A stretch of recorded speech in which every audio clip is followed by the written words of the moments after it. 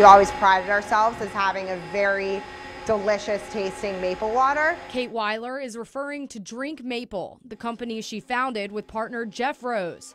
They moved production from Colchester to St. Albans so they can expand. When we started, it was back in May of 2014. We were in about 20 locations. We've grown to about 3,000 locations across the country. Their new home also allows them to be closer to farmers in Franklin County and maintain the quality of the sap they're working with. As we grow, it's so important to us to be able to maintain that quality and that taste profile so that every bottle you drink tastes the same. As soon as it comes in, we bring it right down to as cold as we can make it without it freezing.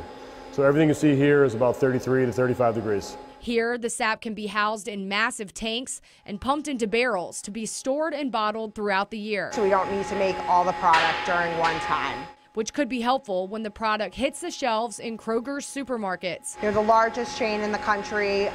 Once we get to that point, it gives us credibility of not only the brand, but of the category of maple water, that this is around, this is here to stay, and it's not some fad just that's gonna disappear in the wind.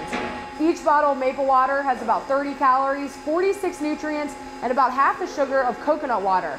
A product Weiler expects will only continue to take off. We're international, we're in the UK, we're Australia, and no matter where you go in the world, people are loving this idea. In St. Albans, Keel Smith, WPTZ News Channel 5.